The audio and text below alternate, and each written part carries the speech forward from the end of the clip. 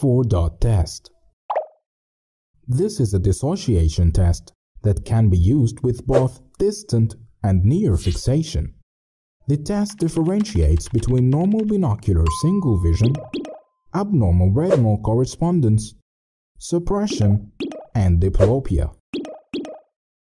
Instruments: an illuminated box used for testing a distant vision, red-green goggles, and a torch used for testing a near vision. How red-green goggles work. The red lens filters out all colors except red, and the green lens filters out all colors except green. To check if the goggles are alright, combine the red with the green and look through them. If one is not able to see anything, that means the goggles are good. Procedures: the patient wears red-green glasses with the red in front of the right eye.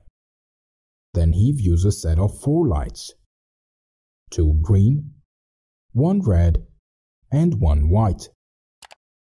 The patient is then questioned about the number and colors of lights seen.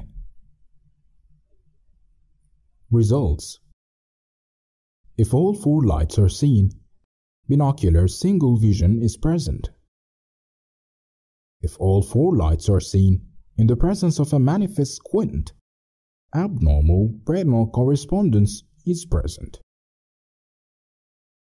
If 2 red lights are seen, left suppression is present. If 3 green lights are seen, right suppression is present.